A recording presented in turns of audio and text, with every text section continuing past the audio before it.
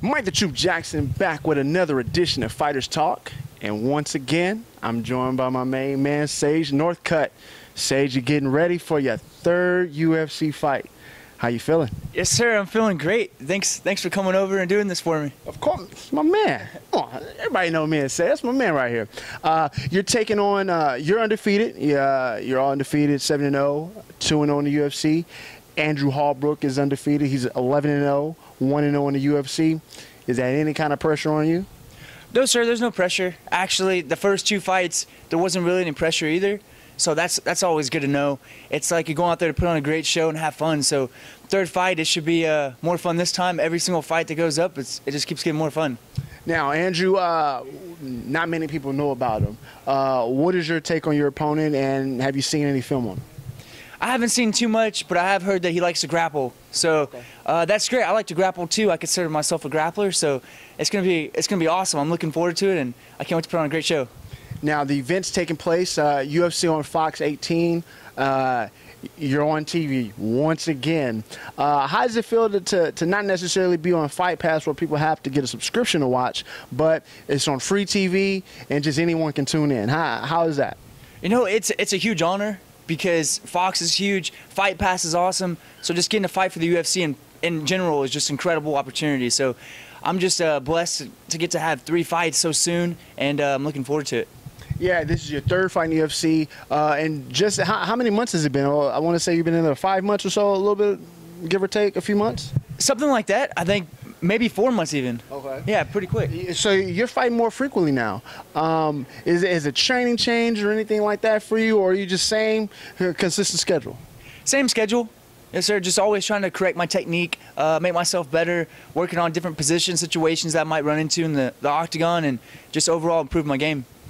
Now, the last fight you took on Cody Pfister, it seems like your opponents are sort of trash talking. They're talking a little bit more, and people that are not even on your radar are kind of calling you out a little bit to maybe get themselves on the radar. How do you feel about that? That's actually pretty funny. That's nice, because having people call you out and do that's super nice. I've only had 2 fights in the UFC, and it's been a few months. So to have people that have been in the UFC for so long or years, and they're calling out me that's only 19, that's only had 2 fights, I think that's super nice. It has to be something.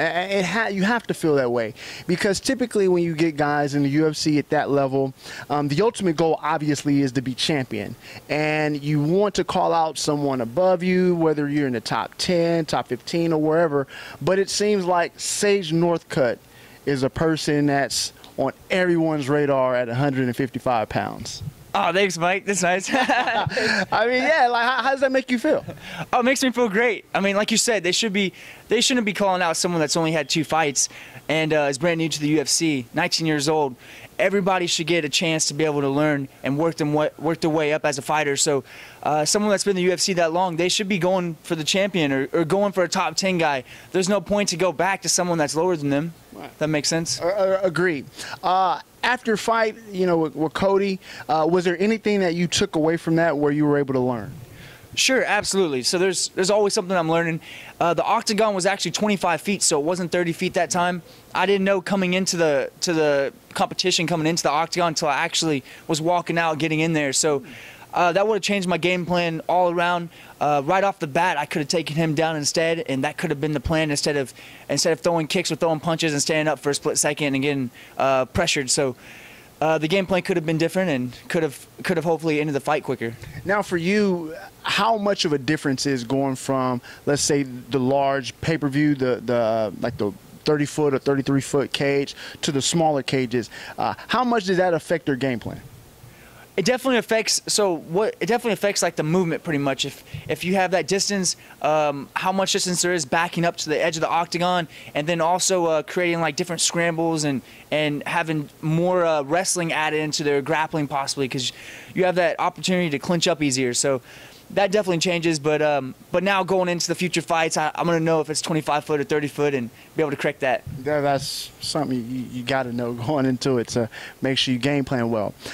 Outside of fighting, How has life changed for you? Because, man, you're superstars. You're Super Sage, man. How's life outside of fighting? Thanks. Life's great. I just finished training actually, and everything's going great. School actually just started back up today for me for this semester, so I'll be doing school and then getting ready for my fight coming up January 30th. I'm excited for that. I know you got your fight coming up. Ah, look at that. I'm pumped up to see that. Man, we're all pumped up to see that as well. You got school coming up. Will that affect training at all? You know, school affects the training a little bit just because you have to put in the time to study and then correlate the training in there too.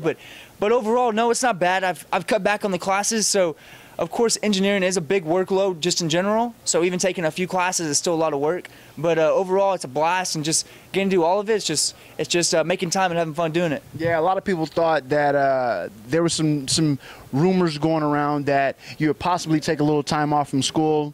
Obviously, that's not the case since you started up today. Is that the plan going forward, is just maybe taking a few classes here at a time as opposed to taking semesters off?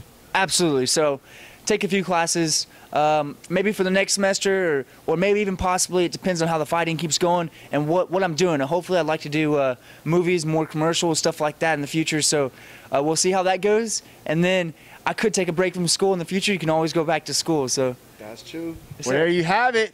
Super Sage Northcutt. You can catch him at UFC Fox 18, January 30th against Andrew Hallbrook. Fox Sports 1, right? That's right. There you go. Tune in. See Sage Northcutt.